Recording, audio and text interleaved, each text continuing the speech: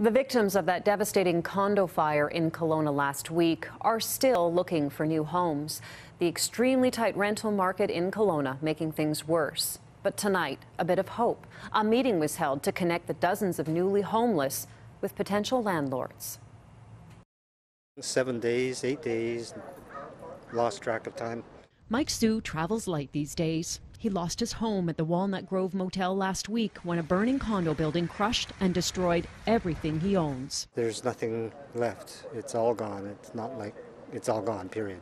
And because he only has a plastic bag now to his name, he has simple needs for his next home. A room with a bathroom and a window and a door where I can sleep. He found himself among a crowd of Truswell Road residents who need to find new homes at a meeting introducing them to potential landlords. We'll have to keep working with them until everyone has a home.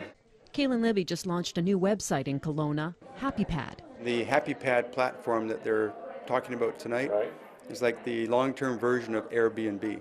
And because the Truswell Road residents are still in a bit of a daze over their losses. My suite was on the 4th floor, and it's quite badly damaged with smoke and water damage. Because right now it's totally numb. I can't get myself up, and I can't get myself down. HappyPad's creators put aside their business model that links up tenants and landlords to put people first. They're going to put all the renters here, all the landlords here, and everybody meets, which is the human way to do it. And it didn't take long for some to make a connection. I think it went really well. I think we met a potential landlord. We're actually going to go look at the unit right now, and let's hope for the best.